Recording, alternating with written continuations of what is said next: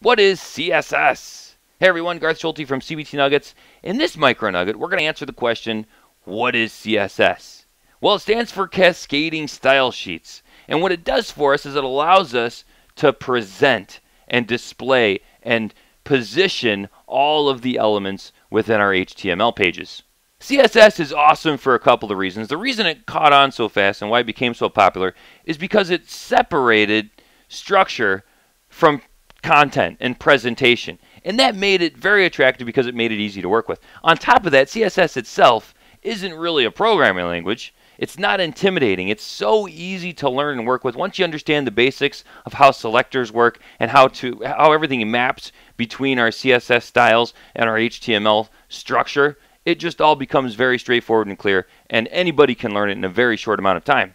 Let's get some examples going so we can see how life looks with and without CSS, and then how we can use CSS and HTML together to create some sweet looking websites. Now, this is an example straight out of our 70-480 CBT Nugget series in which we learn about HTML5, JavaScript, and CSS3. So what we do is we take this page here. This is all HTML5. It's just a big pile of unstyled HTML5. We have a nav here, we have a section here, and then we have a bunch of articles within that section. And there's more that goes down, as you can see here. But looking at the CSS styled version, here's our nav, here's our section, here's all of our articles, and then over here we also have what's called an aside. We've got an image up here, and then we've got another little section up there, and we've also got a header. All of this here is a header.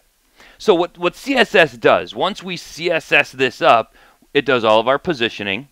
So notice here that it allows us to put everything where we want it to go. Also the styling. You can see it looks kind of cool. We've got a lot of cool stuff here, especially with CSS3, the new version of CSS. We can do a lot of stuff here like rounded corners, drop shadows. So it's really easy to do animations. If you hold your mouse over any one of these, a menu drops down, and all kinds of really cool stuff. But those are by far going to be the most popular things to do with CSS, and it's very simple to do, to position, even to get them pixel perfect, which, you know, takes a little bit of effort, but CSS makes it a lot easier than it used to be. So positioning, styling, animations, and transitions are really going to be the big things that you do with CSS. The separation of structure and presentation is really what's extremely attractive with CSS, because now we have our pile of HTML in its own file, we have our pile of CSS in its own file, and the browser marries them up together. And we're going to be in control of how it marries them up by tagging our HTML with IDs and classes, and then referencing them by using what are called selectors inside of our CSS. Let's see how that works. So here it is. Here's our rendered HTML with no style. Underneath that is our pile of HTML. We're using HTML5 here. That's also known as the DOM. The live version of our HTML pile is called the DOM, the Document Object Model. So if we need to work with anything dynamically from JavaScript, we search this DOM to do things with. Over here on the right, this is our CSS. So this would be our CSS file, which we would then reference in the header of our HTML. So that would point the HTML to use this style sheet. And then it's just a matter of defining our selectors and our styles. So our selectors is what tells the browser, hey, apply this style to this element. And there's a couple of ways to do it. One of them, the three most popular ways here anyway, is using the class.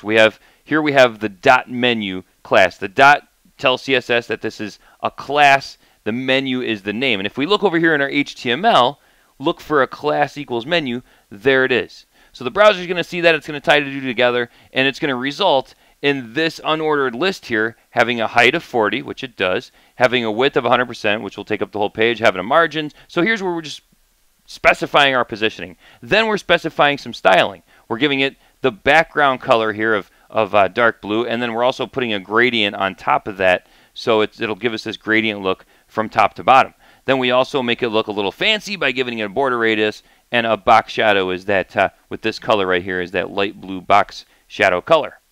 That's it. So that's a class selector. We also have an ID selector. Now, a class applies to many things because you can have many things with a class. So it's a good way of doing styling multiple elements in one shot. In ID, you can only have one thing with an ID. Like here we have our audio section here as an ID. We also have content, stories, but the one we're looking at here is our sidebar. See this? So we say aside, anything that is the aside element and also has an ID of sidebar, then we're going to apply these styles to. Here's our width, 230. We're floating it to the right of the page. As you saw on the previous whiteboard, it was floating to the right. We put a margin on it, some padding on it.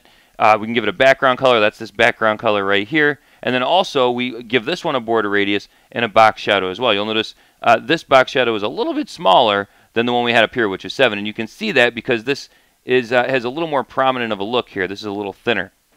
Pretty straightforward, right? And then the last way to do it is just by simply referencing the element name itself. Here we're saying article, which means all of the articles on our page are going to look like this. Same thing. We use this as the background color. We have our border radius and our box shadow. So that's why CSS is awesome, because it's easy to work with. It's really just a matter of setting up your style sheet file and mapping your styles to classes, IDs, or elements inside of your HTML. Now, one other really nice thing about CSS is that there's a lot of generators out there that'll build all this stuff for you. And a lot of editors, like Visual Studio, for instance, have CSS style builders in them that'll help do most of this stuff for you. Then it's just a matter of tweaking what they did. And it's also a great way to learn this stuff too, and learn many of the properties and their settings. So one cool one I found, and just Google CSS Generator, you'll find a ton of them. But here's a really nice one that'll help you style a box. So this will be good for menus and sections and articles and all that stuff. But here we can change the border radius, and look at it, it gives us a preview right there. Change the box shadow. We can expand it here and give it a color, make it a nice pretty blue color there. Look at that. Pretty cool, huh? Inset, you have full control over everything here. You can give it a gradient. Let's give it a neat little gradient here. How about green and yellow? Look at that. Pretty cool. And then you can even give it a transparency level here. And now get the code, and look at that. Here's all the code. not too bad. And you can also scale it down. If you only want to support specific browsers, you can do it. If you want to support every browser, just check them all. It'll give us the code that's compatible with all the browsers. Now you can just hit select, copy it, and go test it out in your own world. In this CBT MicroNugget, we learned what CSS is all about. We saw that it stands for cascading style sheets, and it's a great way that we can separate our structure from our presentation. We saw that it's easy to apply by using selectors, which allows the browser to find exactly what styles apply to which elements inside of our structure. I hope this has been informative for you, and I would like to thank you for viewing.